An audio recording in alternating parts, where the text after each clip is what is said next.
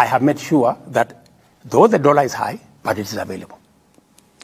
Mheshimiwa Rais, katika siku kuu ya Jamhuri ulisema kwamba uchumi wa taifa umeimarika. Kabisa. Siku chache kabla ya hotuba yako, Naibu Rais Rigathi Gachagua alikuwa amesema huenda kachukua muda hata wa takriban miaka 10 hivi katika kushughulikia masuala muhimu ya wananchi. Wakati fulani Waziri wa Fedha Henry Rotich akasema kwamba hapana.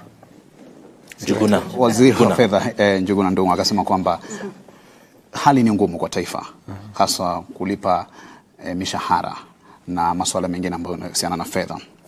Hali ya uchumi iko vipi Mheshimiwa Rais? Na tukisalia hapo Prime CS Musalia Mudavadi amesema 3 years.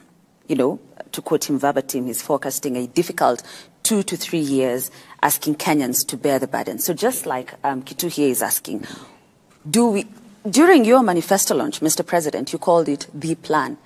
Is there a plan for economic recovery? Because you are saying this, your deputy is saying another thing, Treasury CS, a different thing, Prime Cabinet Secretary. I mean, this should be one government that is in one voice. And Kenyans themselves, Mr. President, wanaumia. Wakenya wanasikiza pia, huyu anasema hivi, huyu anasema hivi. Tuliza boli.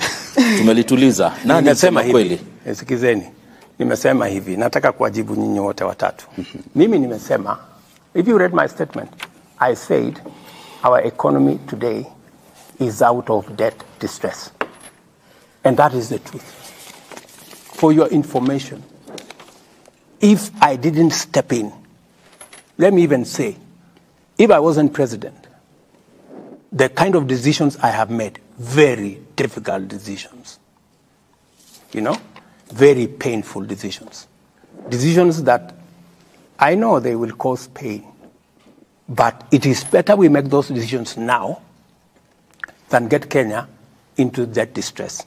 There are almost 8 countries in our continent, including one that went into debt distress. I don't want to mention countries, you know them, last almost 3 weeks or 1 month. That is the worst thing that can happen to any country, to go into debt distress. We are now out of debt distress. Our economy is stable, but the difficult patch is still there. We still have to navigate. All we have done is to avoid the cliff, right? That we have avoided because we have negotiated, we have put brakes on expenditure.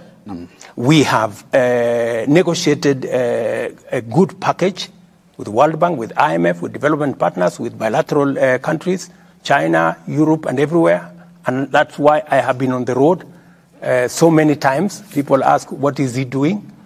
It was necessary for me to step in and stabilize so that Kenya does not go into debt distress. Let me tell you what Ndung'u was saying. Ndung'u was in parliament. That's actually where I was headed. He says the government is broke. Ndung'u was in parliament. And he was being pushed.